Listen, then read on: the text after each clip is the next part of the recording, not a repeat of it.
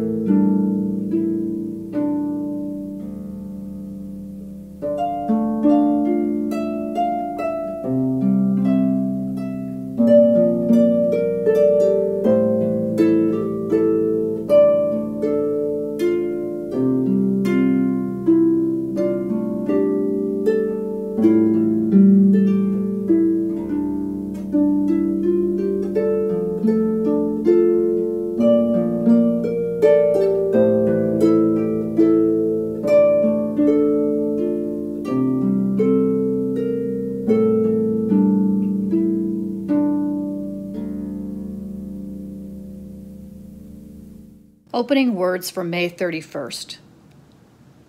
Choose to Bless the World by Rebecca Parker. The choice to bless the world is more than an act of will, a moving forward into the world with the intention to do good. It is an act of recognition, a confession of surprise, a grateful acknowledgement that in the midst of a broken world, unspeakable beauty, grace, and mystery abide. None of us alone can save the world. Together, that is another possibility waiting. Chalice Lighting for May 31st. We light our chalice today as a sign of hope and an act of commitment, acknowledging our responsibility to care for others as we work to build a better world.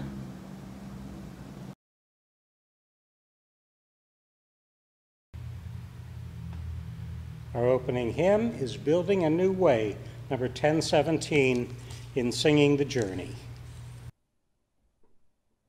We are building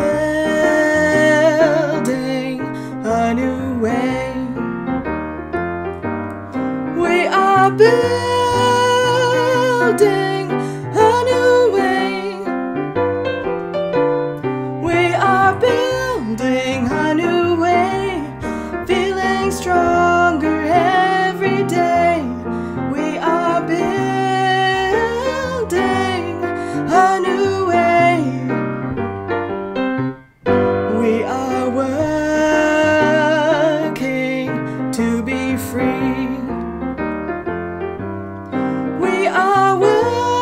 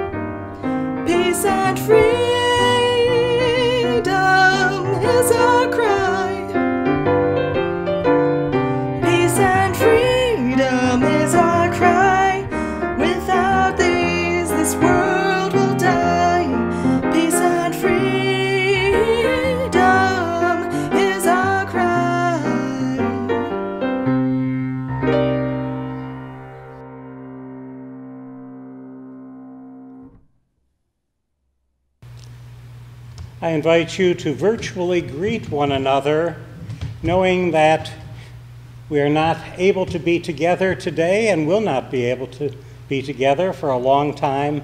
I encourage you to reach out to all those you know that are active in this congregation, as well as others you might like to invite. I invite you to join in our words of affirmation. We believe in love. Love is the only doctrine of this church. We believe in truth. The quest for truth is our sacrament. We believe in helping others, and service is our prayer. We believe in the sacredness of life, to dwell together in peace, seek knowledge and freedom, serve humanity and fellowship, and cherish the earth and its creatures. This do we covenant each with the other.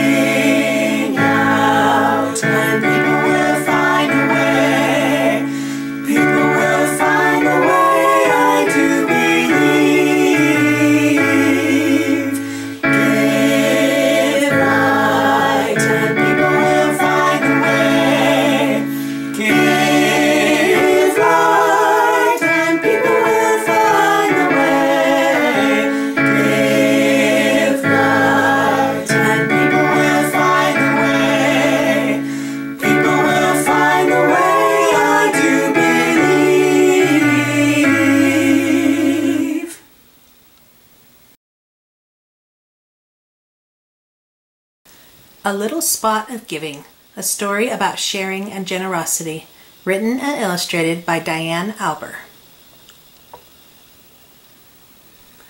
Hi, I'm A Little Spot of Giving. I'm here to show you how to give the most amazing gifts. We love gifts. These aren't just any ordinary gifts. These gifts have the power to spread kindness. Here are some of my favorites. Giving a gift of helping. If your neighbor has a hard time doing something, offer to do it for them.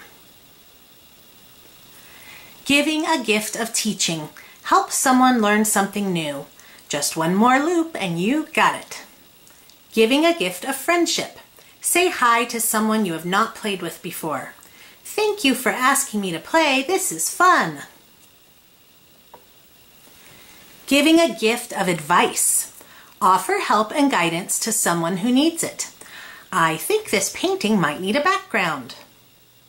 Giving a gift of listening. Pay attention when someone is talking. Giving a gift of compassion. If a friend is sick, make them a nice card to show them you care. Get well. Giving a gift of love. Make something from the heart and give it to someone special. I made this for you because I love you. Giving a gift of time. Spend quality time with someone you care about and focus on them. Giving a gift of empathy. When someone is sad, be a shoulder for them to cry on and an ear to listen. I lost my cat. I'm sure your cat is right around here. These signs will help. Giving a gift of hope. Offer positive words of encouragement when someone is feeling down. Giving a gift of teamwork. Working together can make you accomplish more and make tasks easier. Giving a gift of nature. Plant a new tree or garden. Giving a gift to the earth. Throw away your trash and help keep the planet clean. Giving a gift of appreciation. Say thank you to someone who helped you today. Giving a gift of volunteering. Find a charity or food drive to help others in need. Giving a gift of generosity. Be thankful for what you have and look for ways to go above and beyond to share. Giving a gift of sharing. If you have more than you need, offer to give some away to brighten someone's day. I was able to split my ice pop. Would you like half? Giving a gift of joy. If you have outgrown your toys, give them to children who don't have any. Now that you have seen the power of giving, what gift are you going to give today? At this time in our service, we share milestones in our lives by lighting candles of joy and concern. I have several requests for candles. One comes from Carrie Chesney. She says that I'd like to share my joy that my daughter has successfully completed her Bachelor of Arts from St. Mary's College. She's graduated magna cum laude with honors from the English department, where she pursued a creative writing emphasis. She also received a minor in anthropology and women and gender studies.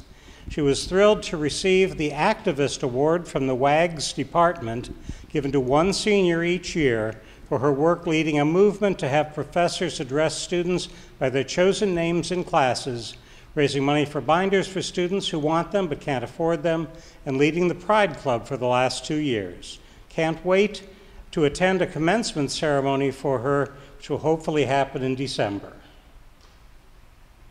So that's for Marissa's graduation.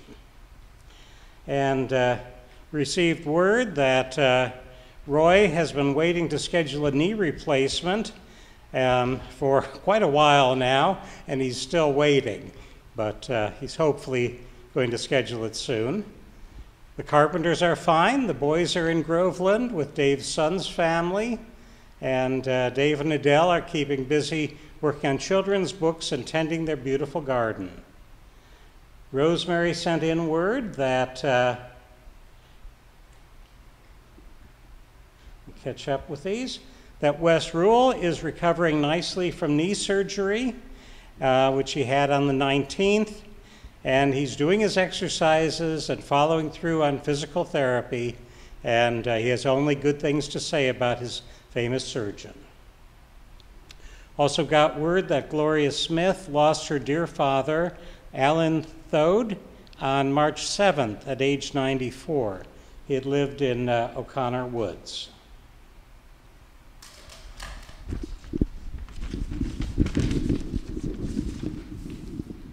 And Rebecca Douglas got a special gift for her recent birthday, surprise visit by daughter Lisa from Marin. And there were other factors of that, but that was the special part.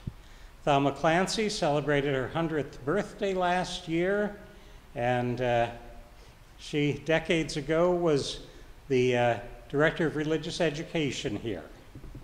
And let's see, Leslie Washington, oh, there's an adjustment to this, is resting after tripping on the edge of her front porch's unwelcoming mat. She has a bump on her head and muscle aches, but otherwise is doing fine.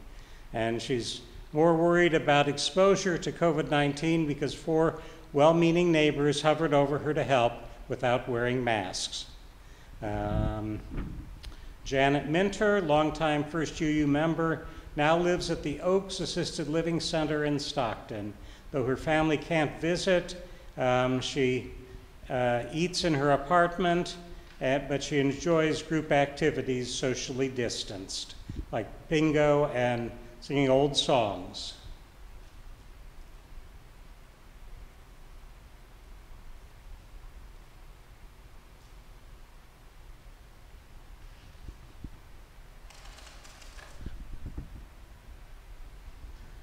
I'll light one more for all those things that have gone unspoken as I invite us into a time of silent thought, prayer, and meditation.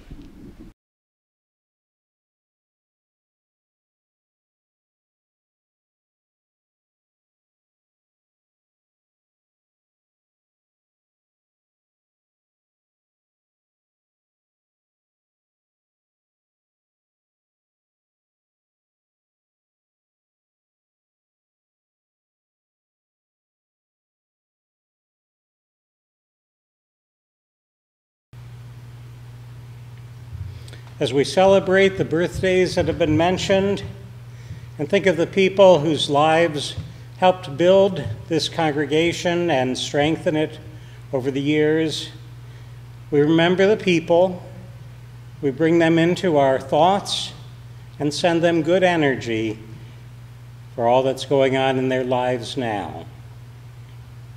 We keep in our thoughts also those who have had surgery and are in recovery, and those who are hoping to have surgery soon.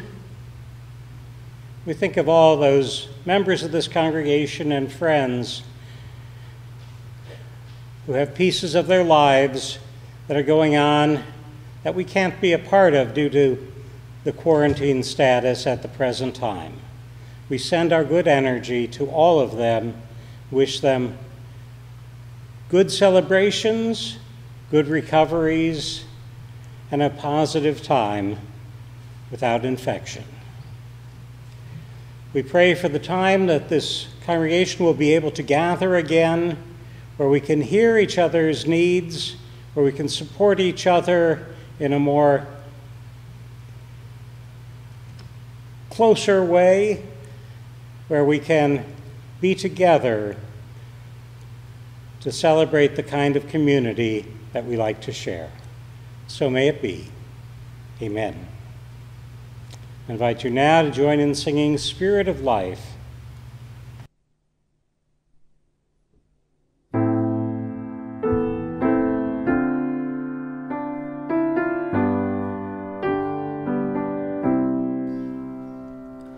Spirit of life, come unto me. Sing in my heart all the stirrings of compassion. Blow in the wind, rise in the sea. Move in the hand, giving life the shape of justice. Roots hold me close, wings set me free. Spirit of life, come to me, come to me.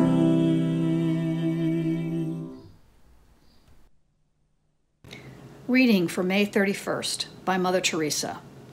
Love cannot remain by itself. It has no meaning. Love has to be put into action, and that action is service. Whatever form we are, able or disabled, rich or poor, it is not how much we do, but how much love we put in the doing. A lifelong sharing of love with others. This time in our service, I invite you to share pledges, gifts, and offerings. They all may be sent to our church office, 2737 Pacific Avenue, Stockton, California, 95204. Thank you.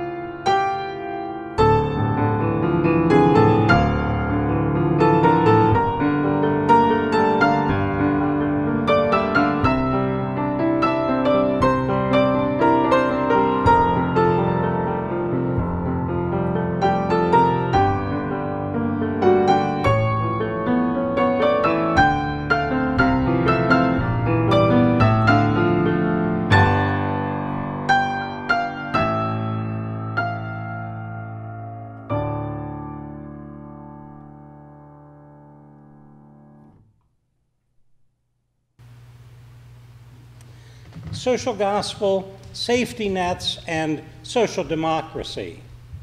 The ideas that Senator Bernie Sanders brought to the fore in recent political campaigns were not really new, though they certainly have served to reinvigorate political discourse in the United States.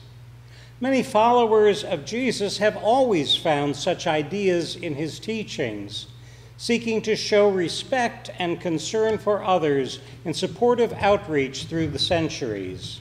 In the late 19th and early 20th centuries in the United States, as the population was moving to ever more crowded cities, the social gospel movement applied Christian ethics to social problems.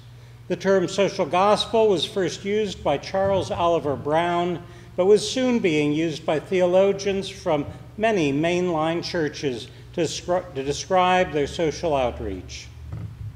Minister Washington Gladden was described as a pioneer of the social gospel, speaking up for workers and unions.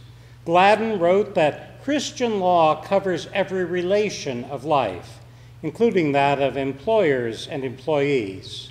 His book, The Christian Way, Whither It Leads and How to Go On, was a national call for the universal application of Christian values in everyday life. Early in the 20th century, leadership passed to the theologian Walter Rauschenbusch, American Baptist pastor of the Second German Baptist Church in Hell's Kitchen, New York. Rauschenbusch and other social gospel leaders formed the Brotherhood of the Kingdom to debate and implement the social gospel. In 1907, Rauschenbusch published his influential Christianity and the Social Crisis, in which he railed against the selfishness of capitalism and promoted a form of Christian socialism supporting unions and cooperative economics. In 1917, Rauschenbusch published A Theology for the Social Gospel, based in a series of lectures he had delivered at the Yale School of Religion, as an attempt to further the conversation about institutionalized and institutional sinfulness.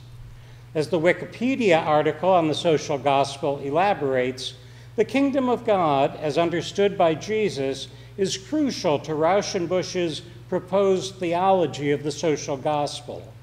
He saw the kingdom of God as prophetic, future-focused, revolutionary, a social and political force that understands all creation to be sacred.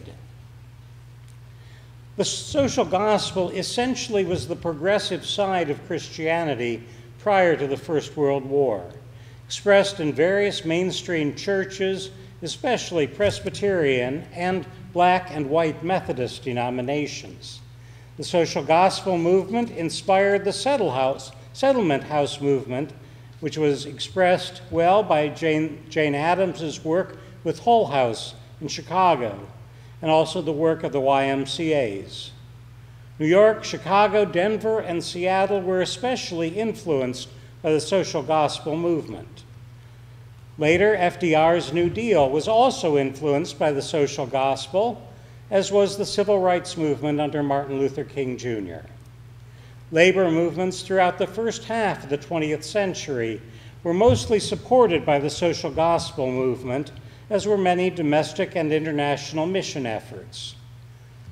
The Methodist Church in the suburbs of Chicago, in which I grew up and first became interested in ministry, was very deeply affected by the social gospel, supporting Whole House and various social outreach projects.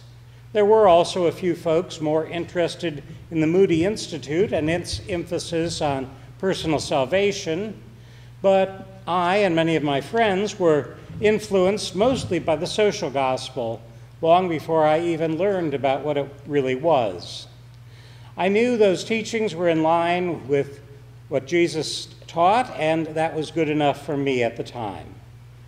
During the social unrest of the 1960s and the civil rights movement, the teachings of the social gospel provided an anchor, helping to make sense of a changing world. Though not entirely forgotten, the language of the social gospel was not often heard in the latter half of the 20th century or in the early days of the 21st. Democratic socialism is, however, very much in line with the understandings of the social gospel, which have always influenced my life and ministry. I first became more fully aware of the social gospel movement in college and seminary studies as I came to appreciate the work of Rauschenbusch and others who influenced churches and organizations that touched my life. I don't know why the social gospel did not continue to impact more religious communities, perhaps because of the aspersions cast on any kind of socialism, along with the anti-communist witch hunts of the 1950s. Even today, Bernie's democratic socialism is derided by Trump and many Republicans as being communist, which it is not. Too bad our form of capitalism never developed values closer to the teachings of Jesus, even if it is too often conflated with conservative evangelical Christianity. The idea of capitalism is not bad in and of itself, so long as it is mitigated by an appreciation of personhood that applies to all members of a society. Capitalism that seeks only to add to the wealth of those capitalists who already hold wealth and power at the expense of any others is ultimately self-destructive, but especially destructive of persons in the middle and lower classes by always seeking to wring greater productivity from workers. When anti-immigration sentiments are added to unfettered capitalism, there are no new workers to replace those worn out and used up by such a system. In our current situation, worker protections are being removed from industries even as health care is being eroded, so that factories, industries, and farms will likely see their workforce further eroded. Since businesses of late seem only interested in the short-term bottom line, they will continue to amass wealth until the whole system collapses, though that may not take long without changes. Several of Jesus' parables dealt with workers and employers, often suggesting that even what is accepted as fair pay may not be as good as generosity that recognizes the personhood of workers. Squeezing workers to constantly do more for less income does not really mesh with the way Jesus described the kingdom, nor with Christian ethics. Conflating unfettered capitalism with the teachings behind Christianity reveals how deep the differences lie between the teachings of Jesus and the religion of Christianity. Bernie's view of the world is much closer to what Jesus taught than to what evangelical Christianity in the United States seems to want. The social gospel, even with its connections to socialism and democratic socialism, surely is a better choice for those who truly try to follow Jesus. Again and again, Jesus called for compassion, love being expressed toward others. Never did he call for blame toward those who had fallen short. He merely asked that whoever is blameless cast the first stone. Too often today, the poor and middle classes are put into impossible situations over the lack of adequate health insurance and care. Too often, the poor and middle classes are asked to pay more for food, transportation, housing, and any number of things than the deals available to the more affluent. Too often, the poor lack the opportunities in education, job prospects, and all kinds of services which are readily available to the wealthy and somewhat more available to the middle classes. Rarely do the poor succeed in pulling themselves up by their bootstraps when the wealthy are in charge. The social gospel sought to balance the opportunities of workers through supporting unions and offering compassion to those in need. This once was the kind of ideal associated with the values of our United States. Today, the chasm between the wealthy and poor is deeper than ever in history. The values of the social gospel would have continued and extended parts of the social safety net rather than vilifying the poor or anyone who takes welfare or any kind of handouts.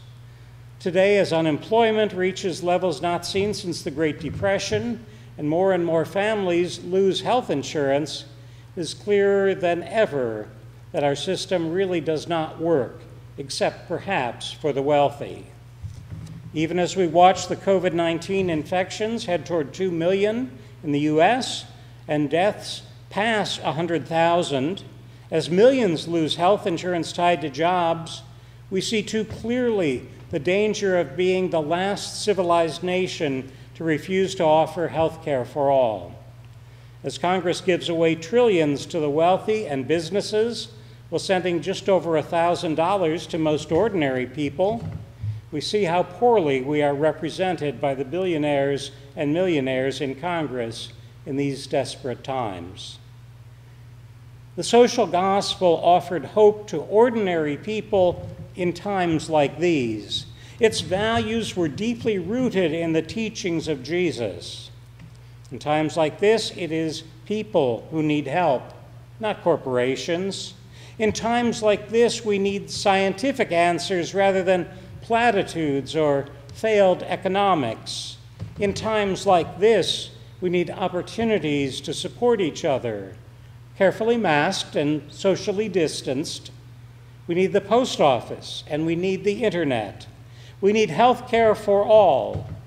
We need the best that our government can do, and we need the best from our religious communities. We need love, and we need justice. We need compassion, and we need hope. We need the best of humanity. There have been other pandemics and other disasters. Most of us will survive COVID-19. We can choose to protect the young and the old, or we can choose to try to fix the economy using failed policies of the past. We can look to more democratic and egalitarian ways of doing things.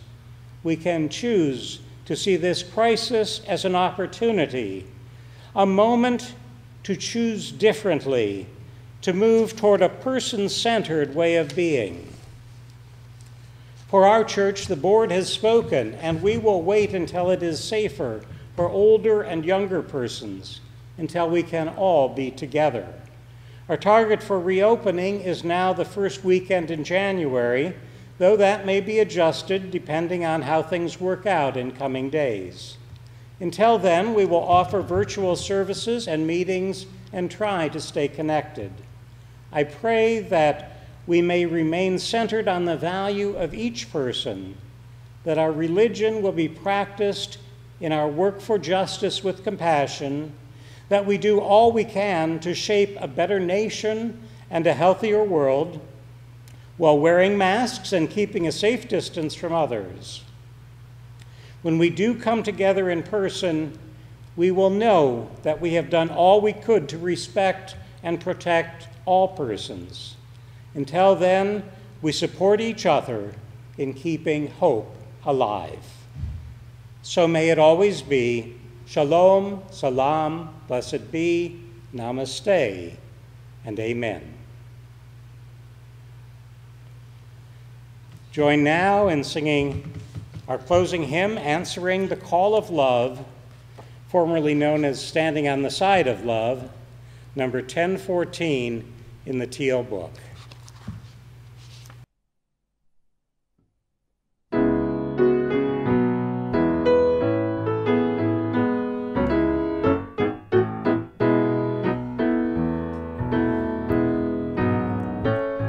The promise of the Spirit,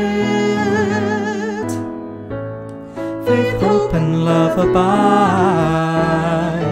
and so every soul is blessed and made whole. The truth in our hearts is our guide. We are answering the call of love, hands joined together as hearts beat as one, emboldened by faith, we dare to proclaim we are answering the call of love. Sometimes we build a barrier to keep love tightly bound, corrupted by fear, unwilling to hear, denying the beauty we found.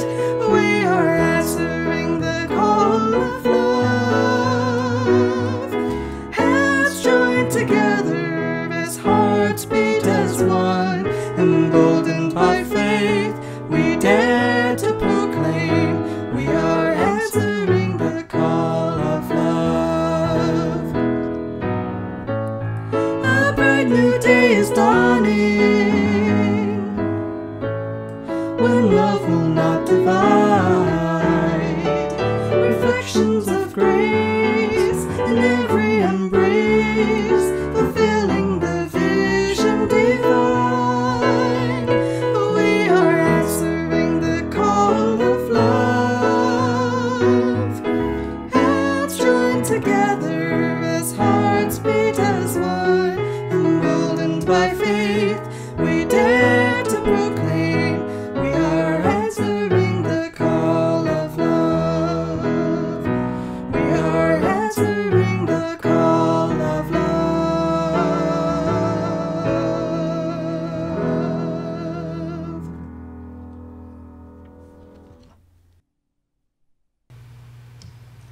I invite you now to virtually join hands. Know that this congregation is always and will always be dedicated to the proposition that behind all our differences, beneath all our diversity, there is a unity that makes us one and binds us forever together, in spite of time and death and the space between the stars. We pause in silent witness to that unity. And now may the stars carry your sadness away. May the flowers fill your heart with beauty. May hope forever wipe away your tears. And above all, may love make you strong. Amen. Go in peace. Stay well.